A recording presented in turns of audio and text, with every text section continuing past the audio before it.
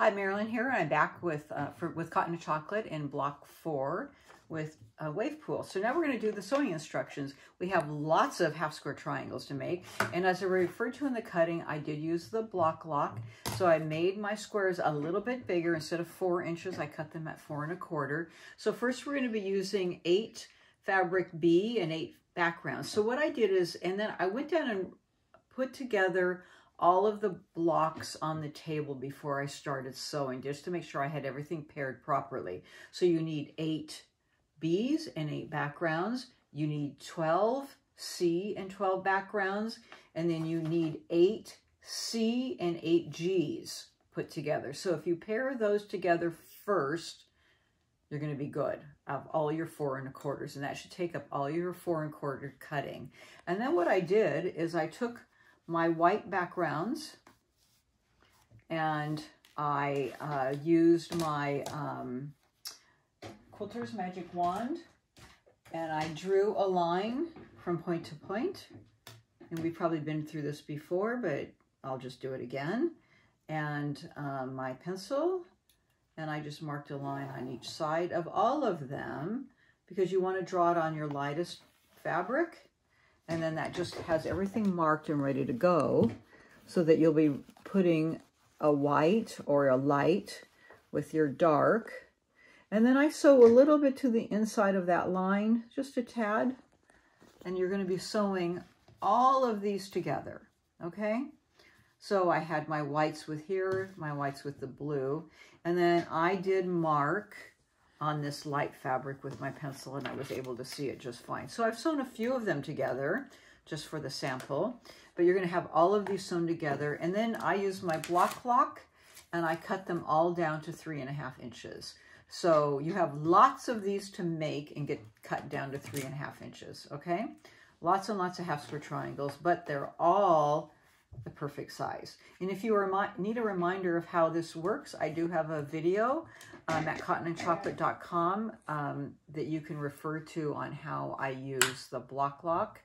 And I probably have it earlier in one of the videos with the wave pool. Okay, so you need to get all of these made and all of these cut down to 3 1/2 inches. And these are the pairing for the 3 different sets of half square triangles. Okay. Then next, we're going to be making hourglass. So you need to pair together fabric B and 2 of fabric B and C's blocks, which are these 2 fabrics, and then also a fabric C and background, 2 of each. So I've done this already, a couple of them, and you're going to make half square triangles of these and these, okay? Sew them together, open them up, but you're not cutting them down, okay? So then you're going to pair these together. So I pressed to the blue in each case, okay? You're going to put these together, and then you're going to draw a line with these together opposite. So here's my sewn line here with my half square triangle, the opposite way, and you're going to sew a line this way, and then you're going to take and you're going to cut right down the middle, okay? And when you open that up, look, you have that hourglass that's resulting in this. And you can press either way. I like to press to the darker piece, okay? So I pressed to that, and then you have to trim this to a 3 1/2 inch square. So you either have to use a square ruler, and if you would have to do half of your 3 1/2 inches, which would be 1 3/4. 1 3/4 in the middle, or you can use a tucker trimmer, and that's what I use. So this one isn't pressed, but I'll use one that's pressed. This one's trimmed already, but the lovely thing about the tucker trimmer, in this one is a whole inch with a whole circle. This is a 1/2 inch. And you have a 3 1/2 inch mark here on the diagonal. So I put that one on the diagonal with my diagonal line. And then this one is the straight line down that middle. So I have this mark here and my 3 1/2 inch. I'm just going to turn it a little so that I can cut it. So this is lined up again. Let me reline that when I turned it. And then I'm going to cut this side and this side, and then I'll just turn it. And then I'll line it up on the 3.5 at the bottom, but I'm also going to cross-check it with my marks. And that's what's beautiful about these Deb Tucker rulers. You always have a cross-check on your second cut down. And it's beautifully cut to size. My points are perfect, and I have a 3.5-inch square. Okay, so you can either do it with a ruler, putting 1 3/4 in the center and doing it that way, or the Tucker trimmer. Okay, so you'll have 4 of those. Actually, no, you have 8, because then you still have this block to mark in the center, make your half square triangle. So you'll have 8 total blocks to do, okay, and cut down. So those are your hourglass. Okay, so you have your half square triangle and your hourglass. So let's turn this over now. So you have some flying geese to make, and you need 8 flying geese that have the blue background with the white wings. And this you can either do traditionally with your blue background and your white squares, and you would put a white square here on this side and folding it up, correct? And folding it on the other side in the traditional method for your flying geese, okay? And I'll talk a little more in detail when we're doing the 2-color one. Or you can do it via the wing clipper, which is another Deb Tucker ruler. And I'm not going to go into the detail of making this during this video since we have so many other things to talk about, but I do have a video on how this works from our YouTube videos. So you can go to Cotton and Chocolate, our front page, and it will direct you to using this. Or you can go to Studio 180 with Deb Tucker, and it shows you how to use this in detail. But basically you start with 1 big square and 4 little squares, and it will yield 4 flying geese, and then you cut them down. And I've already made those with that ruler, and they turn out perfect. So I've done 8 of my flying geese with that ruler, with this background. But the other one that is a 2-color, you can't use that ruler. So what I've done is I've already started this with one side. I've already made one. You have the shell fabric on the right side, and you need a background on the other side. And so this one I've started, okay? And I am using the folded corner clipper. So you would put your folded corner clipper here, and this is a 3.5-inch square. So I just take this and cut this off.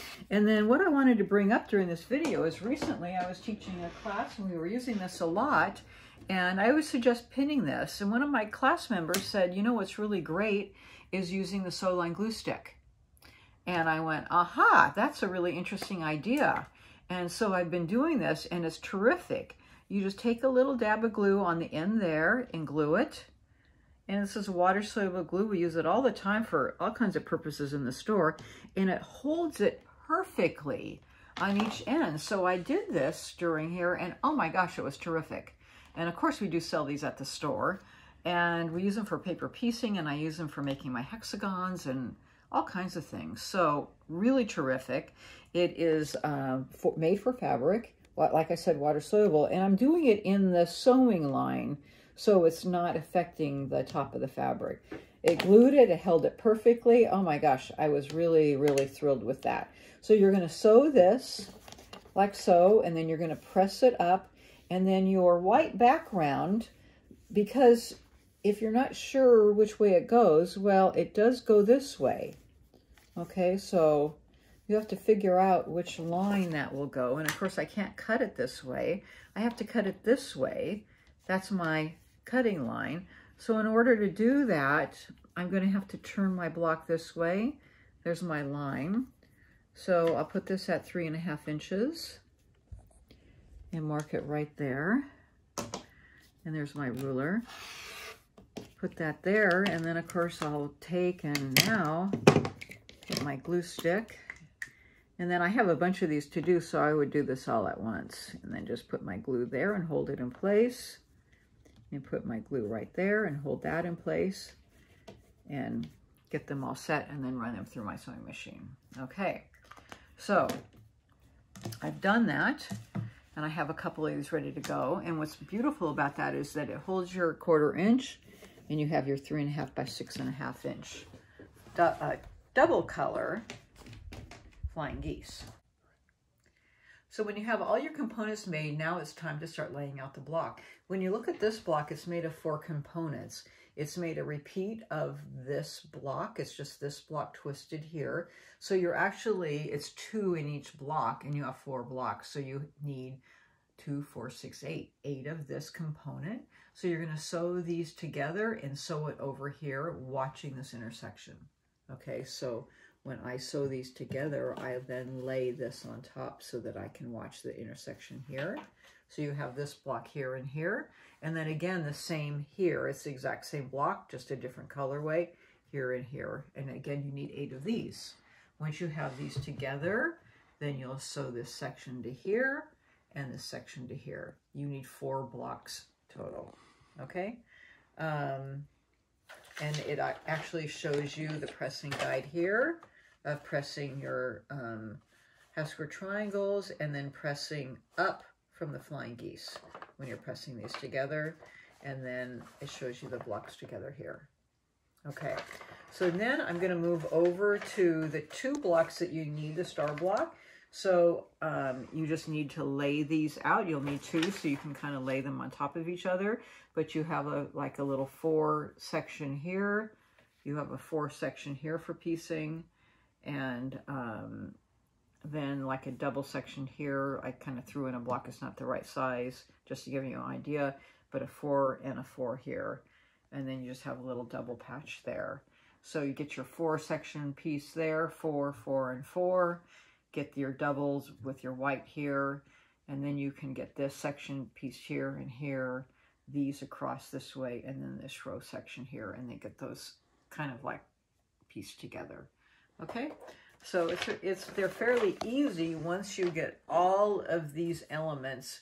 I think the longest it takes is getting all the half square triangles put together, but if you work methodically and get them down to size, then the final blocks will go together pretty smoothly. Then you're just going to put those aside because then you'll make some other elements to get, in the next month, you'll get the final elements so that you can start putting that middle section together. Okay, have fun, watch your points so you don't cut them off with a good 1/4 inch, and we'll see you next month. Thank you.